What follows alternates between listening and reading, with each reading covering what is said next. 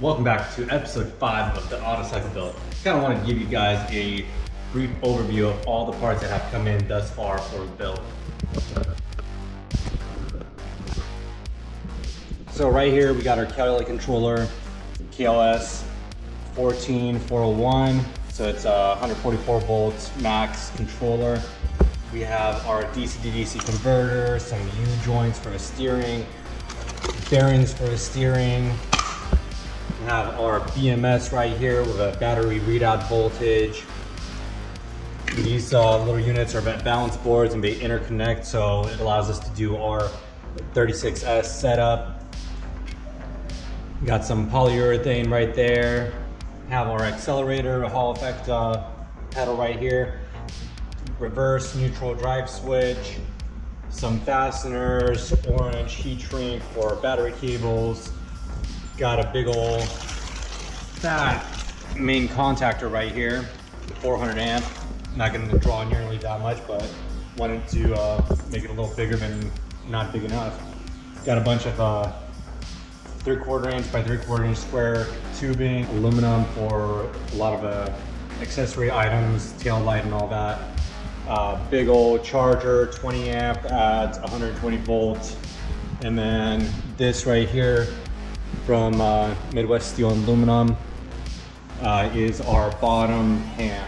So still no batteries and still no motor. All right, we're getting a bunch of rain right now from Hurricane Marco. You guys saw that in the intro. What we're gonna do is I wanna get this stood up so we can work on the belly pan and get that installed on the reverse trike.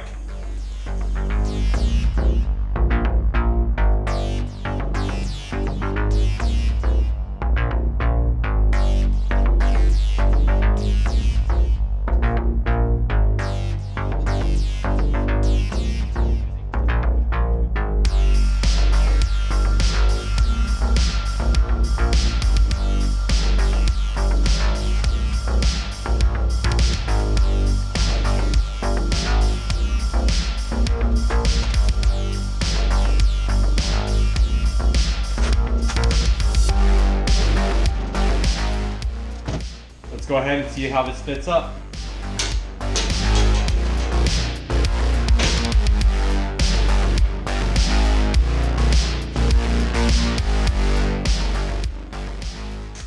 So we got these two openings right there, so all we're gonna do is we're gonna make sure we accommodate for them.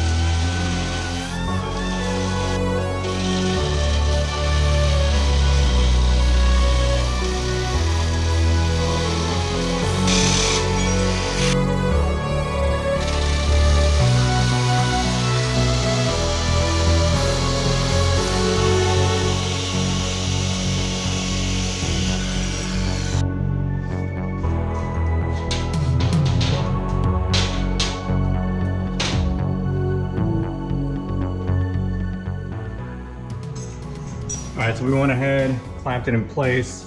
You can kind of see we need to shape these welds down just a hair so this flushes out over here and on this side as well. Now the bigger problem is down here. We have a 1/4 inch almost step. Thinking about putting a joggle in right here all the way across, so that way it steps up to the height of a cross member and it seats flush.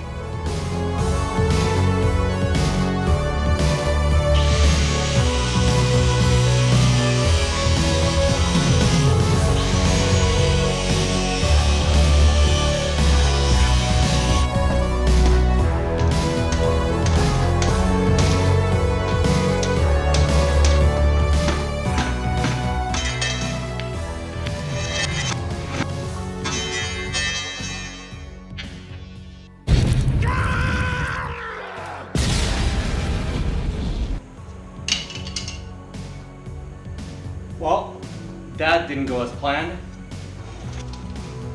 So what I think happened was I ordered this T6 and I didn't anneal it.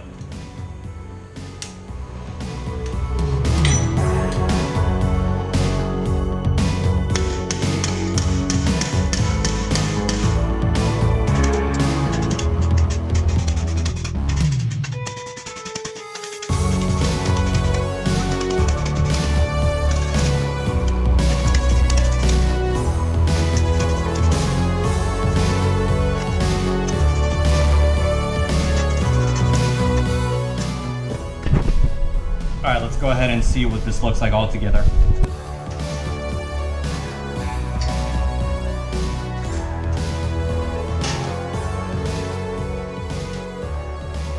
All right, since we did get that crack across here, what we'll do is we'll go ahead and tack this back up.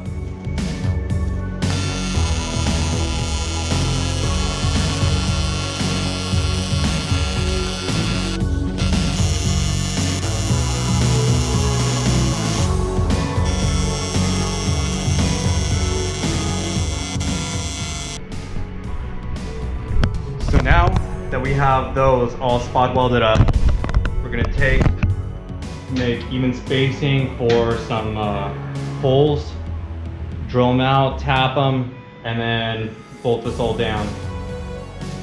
We're gonna take these dividers, measure out 5.875.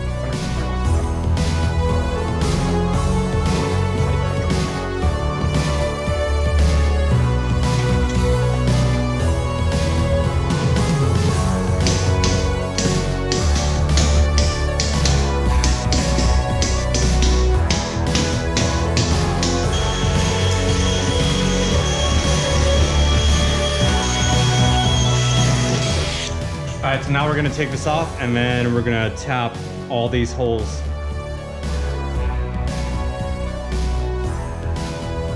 And through the power of video editing, all right, so we got it all tapped. I'm just gonna put it on here so we can start working on our electronics.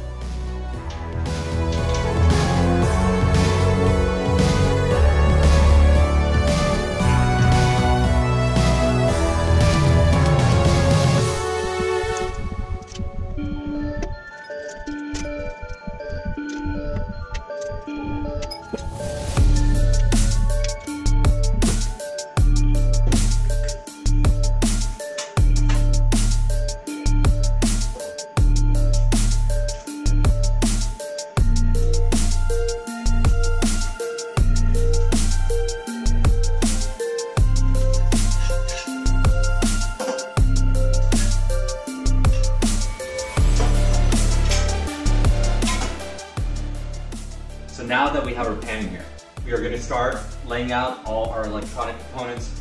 So ideally I'd like to have the controller right here and then put the BMS modules right here on the side. So we'll go ahead and start placing everything, see how it shapes out, see where we want everything to go. So the first thing, the biggest piece, is our controller, motor controller.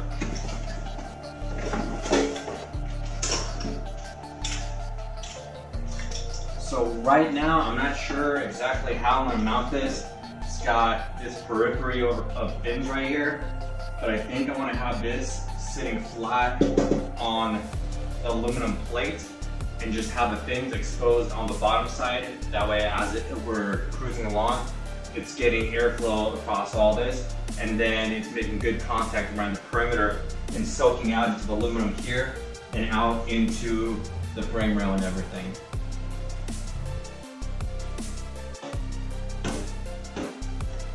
For now, let's go ahead and get it in here. See how we have the best allocation of room. All right, let's leave this here for now and then see how everything else lines up. Put our mock battery back in just so we have an understanding of how much real estate we have to work with in this space.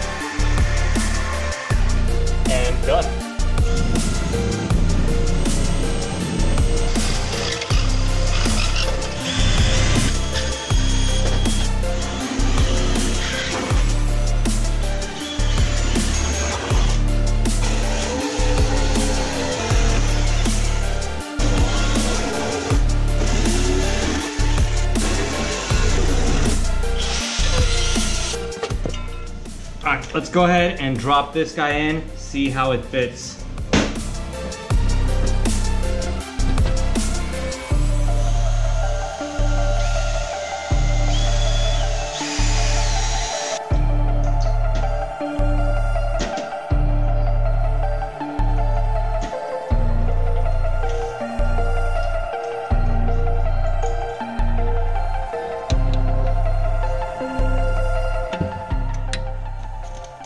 Main contactor is in.